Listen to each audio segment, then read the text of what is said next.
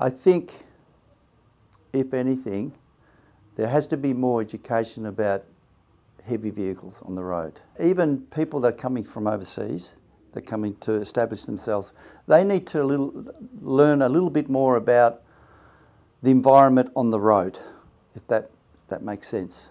They need to understand the rules and regulations, because for what I see on the road, it's just too hair-raising. There's a lot of people taking shortcuts into getting where they want to go, and they're always in a hurry, not paying attention.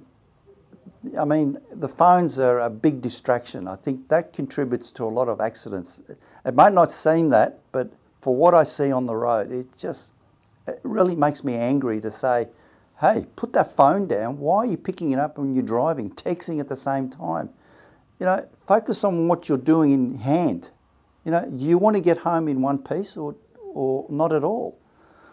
And I think I'd get out there and emphasise there has to be more safety, education on safety on the roads.